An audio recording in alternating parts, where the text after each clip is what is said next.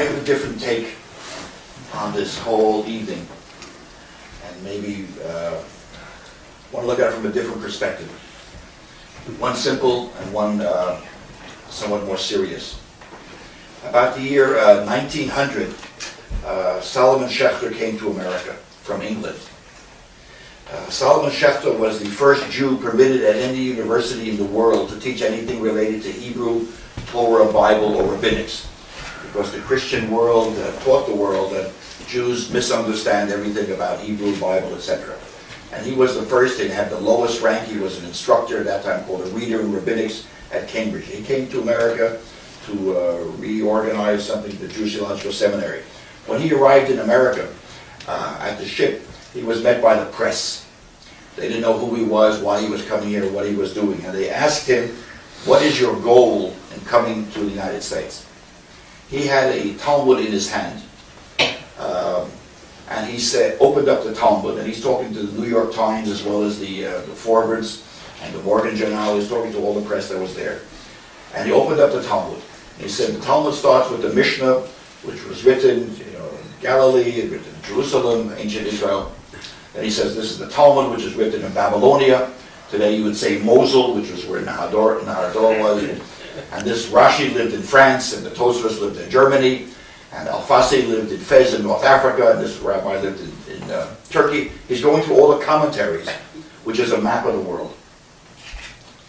And then he comes to the last page, and the last page of the Talmud, at the very end, it's empty. And he said, here's a blank page. It's an empty page. He says, this is the page that America has to add to the Talmud. Because every Jewish community in the world has added something to the Talmud, otherwise it disappears. So we're supposed to fill the blank page. What is curious to me, on a light level, is that if this theory holds, both David Birnbaum is from Great Neck and Danny Khalil is from Great Neck. And maybe this is the Great Neck page in Jewish history. Maybe this is the Great Neck page in Jewish thought, if it survives and if it passes the test of time. And from my perspective, I was the shotgun between Khalil and between Birnbaum. Now we'll talk about something serious from my perspective. I visit Jewish patients at St. Francis Hospital, which is a cardiac hospital in Roswell. And I was there one day, and there was a young female patient. Unusual. Generally, you find older male patients in a cardiac hospital. It was a young female patient. And she had a visitor who was either her brother, her boyfriend, or her husband, or something like that. So I met with the patient, and I see this young fellow who was dressed like I am. He had jeans, sneakers, and a sweater, and no tie, sport shirt. So I wanted to say hello to him. I didn't know who he was. And I said, what is your name? I don't know why I said that. He said, Surya Das. I said, you're a Tibetan Lama. He said, yes. How did you know that? I said, I know who you are, and I read what you've written. He says, what's your name? I said, Tokeya. He says, you were in Japan. I said, how did you know that? He said, I was in Kyoto when you were in Tokyo. We never met. But he was in his spiritual evolution, which eventually brings him to the Dalai Lama. And he is now #1 Tibetan Buddhist in America. He's the head of Tibetan Buddhists in America. He's in Boston. And then he says to me, Surya Das, can you make a Mishaberach for my sister? What the hell's going on here? A Tibetan Lama asking me to make a Mishaberach for his sister. So I said, where are you from? He said he was bar mitzvah in Sayasat.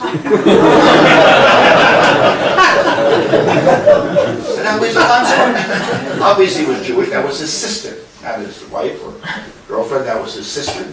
And he's Jewish. And now he's a Tibetan Lama and asked me to make a Mishaberach. Tell you another pardon? He's a Buju. He's a Buju. That's the correct term. And there's a Hindu also. So I want to deal with that term. Another fellow, David Ben-Gurion. Didn't know too much about Judaism, but for whatever reason, he had an infatuation with Buddhism. He was standing on his head and reading a lot of Buddhist texts, caught a lot of flack from the rabbis. He said he wasn't becoming a Buddhist. It was an intellectual study, which it probably was. Anyway, David Ben-Gurion has a close friend. Hope I'm not boring you with this. Has a close friend who's UNU, who was the Prime Minister of Burma, representative of Burma in the United Nations, the head of the United Nations. He was a close friend of David Ben-Gurion. And one day Ben-Gurion is with him and says, you know, I have a lot of questions about Buddhism. I have a lot of intellectual questions, I have challenges, I don't know how to deal with it, what should I do with it? Maybe you can help me. He says, I'm a politician. I'm raised from Burma, I'm in a Buddhist country. He said, but I never studied Buddhism seriously, I never was seriously in the monastery. He said, I can't, just because I'm from Burma doesn't mean I'm a maven on Buddhism. He says, but if you're serious about Buddhism, very serious, with good intellectual questions, the world's greatest Buddhist is nearby in Sri Lanka, Ceylon at that time. Why don't you go talk to him? He said, why I should go schlep to Ceylon, meet a Buddhist intellectual? He says, I didn't know where Ceylon is on the map. He says, what language am I going to talk to him? Uno says, talk to him in Yiddish. He says, talk to him in Yiddish. The fellow's name is Fenneker. He's from Germany, Austria. Goes through an issue with the Holocaust. Turns his back on Judaism, on Christianity, on Islam. Someone tells him to go to Ceylon and there he, and as a matter of fact, he goes there. His name is Fenneker. Also has a Buddhist name, and he becomes the #1 Buddhist intellectual in the world. Not the Jewish intellectual, becomes a Buddhist intellectual. There's a woman who is from Germany, refugee in the Nazi times, and goes with her family and survives in Shanghai. They go to Shanghai, and she's interested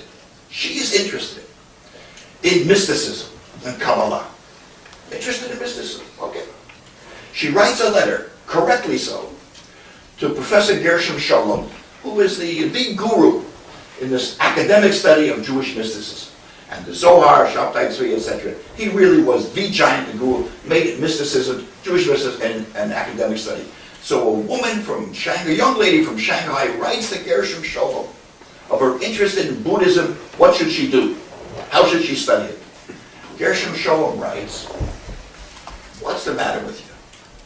Get married, have a family, make the gefilte fish, make the chicken soup.